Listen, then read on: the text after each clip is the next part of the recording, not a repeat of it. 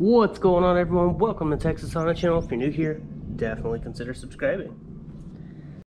Now, before we get started, wanted to say huge thanks to P2R Power Rev Racing. They have an amazing customer service. They gave me a pretty decent discount on these, so I could share them and show you how to install them today. So we'll just get straight into it. These are CNC ported. They are really nice construction, really nice design. And I will be putting these on the engine over here. As you can see, this basically goes just like this. But I will show you how to take these off of this engine here. Yes, I went ahead and pulled the engine out because I have to do the clutch. The clutch is in terrible shape, so I went ahead and pulled the engine out. I went through the top. Everyone goes through the bottom, but this method going through the top was way easier on this particular Acura TL. The bolts were not coming loose on the subframe, and then I realized how much had to be removed steering wise and suspension and all kinds of stuff. So this way it was a lot easier just going up through the top. So I'm going to show you on this one how to take the intake manifold off and then get these lower runners out. And then I will be sending the lower runners that are on here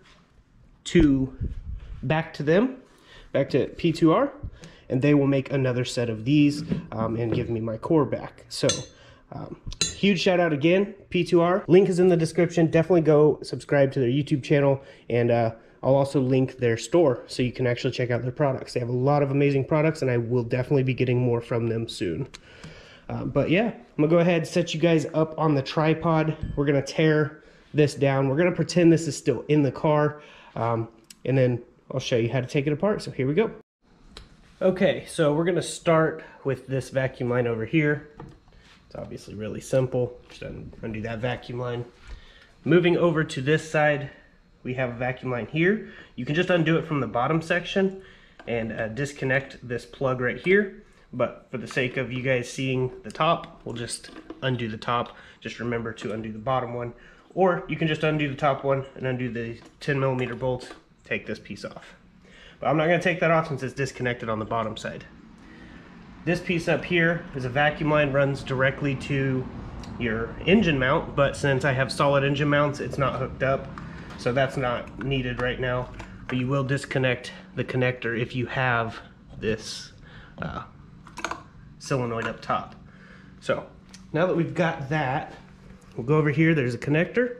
Just remove that. Pretty simple. Then you have 12 10mm bolts up top, so I'm gonna undo those real quick.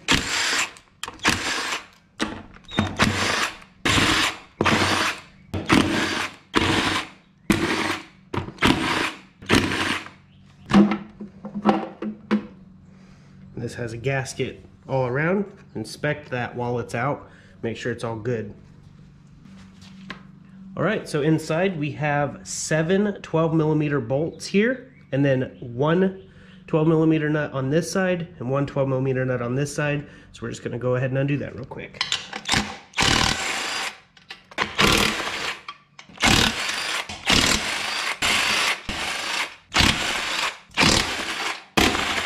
Alright, now we've got all these here. We'll remove those. And pull this straight up. Alright, so right here we have the gasket. We'll just put that out of the way. And we have all the injector clips. The clips here are broke, but not a big deal.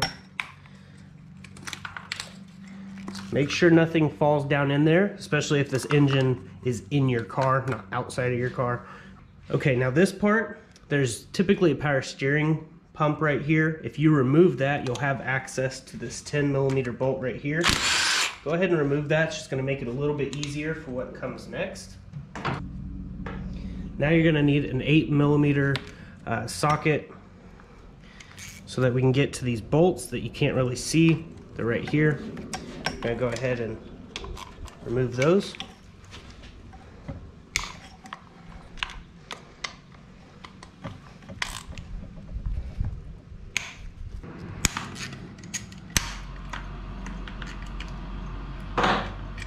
Alright, on this part right here, what I like to do is I like to wiggle the fuel rail with the injectors like that. Get a pry bar, and carefully pry up while wiggling. You don't want to break them. Okay, this came out pretty easy. We're going to do the same to the other side. Okay, now go ahead and do that to this side.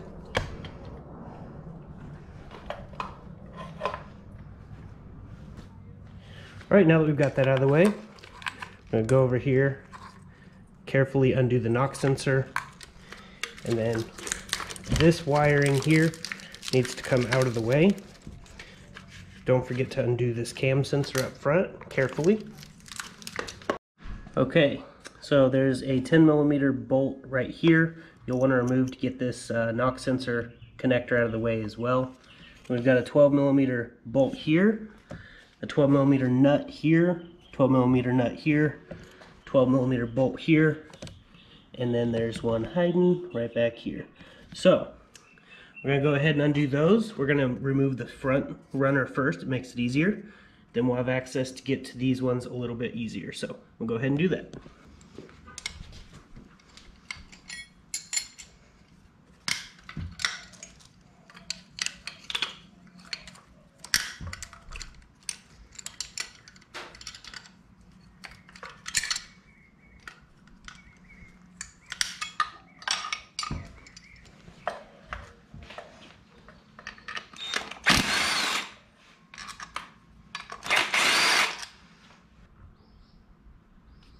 Alright, now that we've got it to this point, we're going to take the pry bar and gently pry up on it from both sides.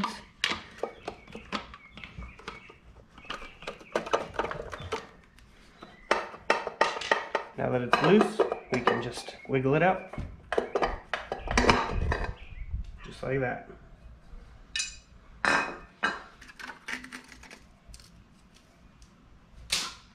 Now we have access to these bolts using the impact.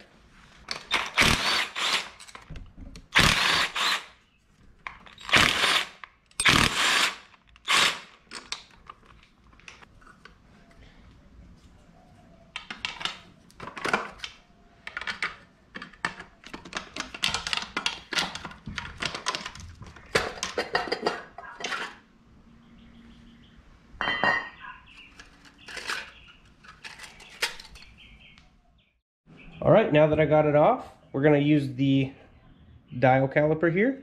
It's not going to be super accurate, but it'll get us close enough numbers. So I'm going to go ahead and check the inside here.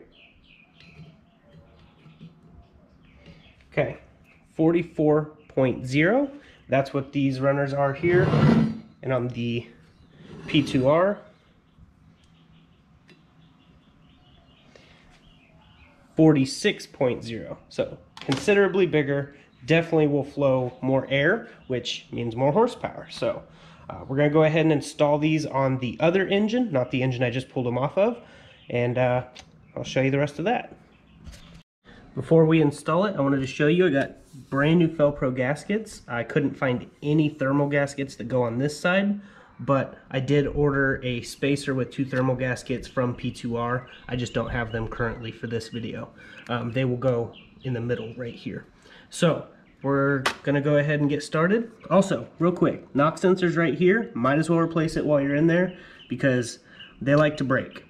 Mine didn't, luckily, on this engine, but they do like to break. Every single J series except for this one has broke off whenever I take the intake out and I go to try to remove this connector clip. They always break off. So good time to do that, and they're pretty inexpensive. So I'm gonna go ahead and get started.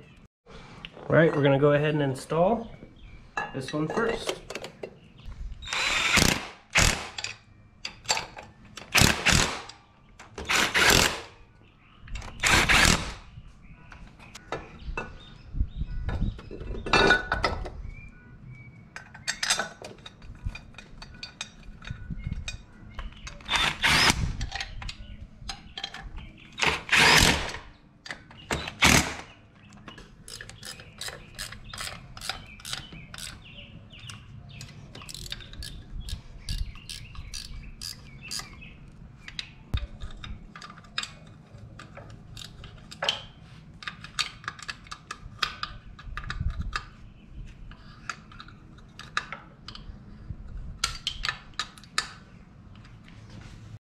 Okay, I want to show you this real quick. We have the 6 factory injectors decapped, so they will flow more than 270 cc's. They should flow around 350, 370.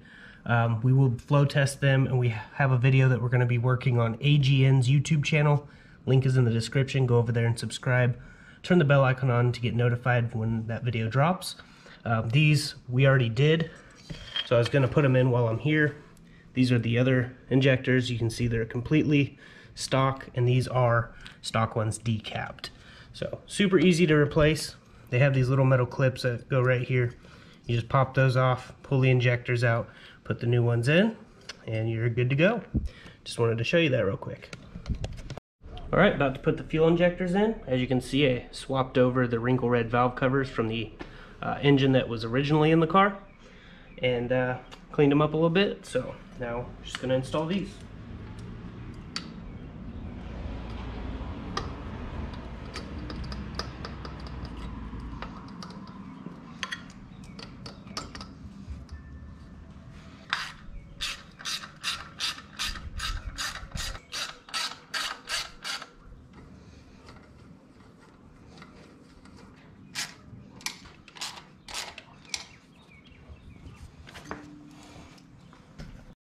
All right, now that we got it to this point, we're gonna need to get the studs out of the stock lower runners. So I'll show you that real quick. Okay, so on these stock runners right here, we have to remove these studs. I basically just use vice grips to get them loose. Not going on the threads, but going in the center section. And just get these out. You're gonna need to put these in the new runners. Just do that to both of them. All right, now that we've got the studs out of the stock lower runners, we're gonna go ahead and put them in this set of runners. One on this side, one on the other side. Then we're gonna put the gasket on. Now, typically, at this point, I would be putting in the spacer with the 2 thermal gaskets, but it's not here yet, so I'm just gonna reassemble it like this, and then we can put it on once it comes. It's not very hard. Make sure to tighten these down pretty snug.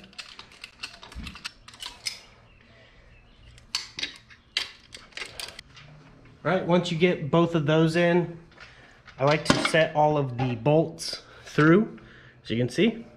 And then we can just guide it down. Now all the bolts are lined up. Just go ahead and put the 12mm nuts on those studs. Then tighten everything down.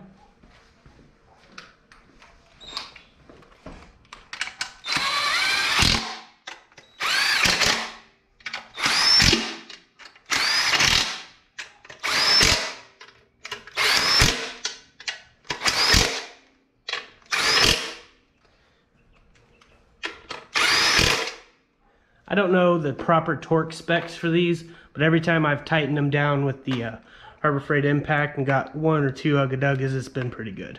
I just don't want to over tighten them. Definitely check for proper torque.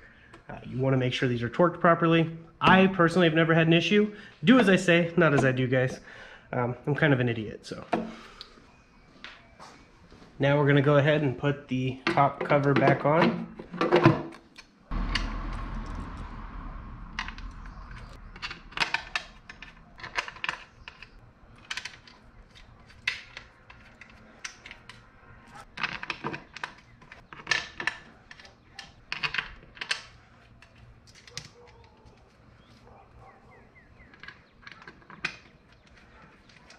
All right, now using movie magic, I'm gonna make them all tight. And there it is. Now they're all tightened down. We can go ahead and hook up the other hoses and stuff like that. And if your engine is still in the vehicle, which most likely it is, you will have to make sure to reconnect the throttle, because I didn't have a throttle on this whenever I showed you how to disassemble it. Basically just undo the connector clip. You're good to go. I'm gonna have to disassemble this because I still have to put the wiring harness in, but I wanted to show you what it looked like, how to reassemble it. It's pretty simple. But yeah, definitely have a lot more coming to the channel. This engine over here, which is the one that came out of the car, super great condition. well maintained, so I'm super happy about that. This engine's going to be a really good base to build on, and that's the whole reason of me even pulling this out. Well, the transmission obviously had to come out for the clutch, so I figured do it all at once, swap in another good running engine with a warranty on it while I build the good running engine that was in the vehicle, because I know how well taken care of this engine was. Made 301 horsepower on 3 psi, so I mean that's a really good engine. So yeah, can't wait to put this one in there. And this is the whole reason we pulled it all apart, was the clutch is toast. Obviously when I made more power, it started acting up a little bit more. So we'll see what happens once I get the solid clutch in. It's a stage 3. I thought it was a stage 2. It's actually a stage 3 6-puck. It's through Grip Force, and it's a dual mass flywheel like this from Luck, or L-U-K, Luke, whatever. So I'll definitely be putting that back in, and then getting this put back to that transmission and get it back in the car, and then head to the dyno.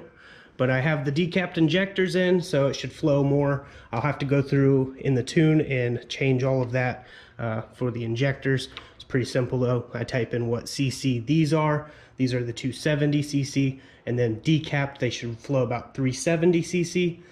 We will actually test all this on Eric's YouTube channel, AGN YouTube channel. Link is in the description. Definitely go subscribe and turn the bell icon on to get notified of every upload, because we're definitely going to be posting on there on how to decap injectors and how much they flow after decapping. We'll have one that's stock and then a decapped one, and we'll flow test them side by side.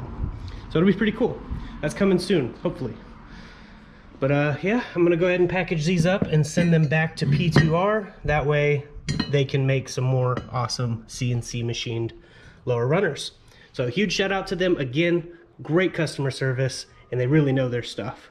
So links in the description. Go subscribe to their channel, show them some love, and share the videos around if you think these videos will help someone. But I need to get off here. I gotta go eat and do some other things and edit this video. So if you're new to the channel, definitely subscribe and turn the bell icon on to get notified of every upload. And I'm gonna go ahead and get off here. So I'll see you guys in the next one. As I like to say, God bless, stay safe, stay awesome.